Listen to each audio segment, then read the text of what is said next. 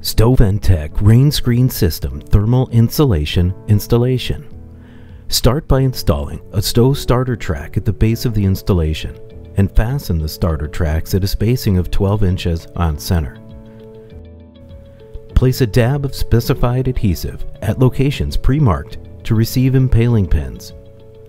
Fasten impaling pins by pressing them into the wet adhesive and spreading the adhesive with a spatula.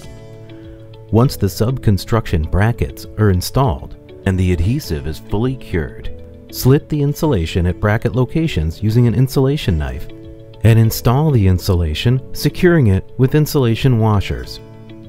Next, score the insulation at vertical T-profile locations and install the T-profiles. Note that insulation can also be installed vertically.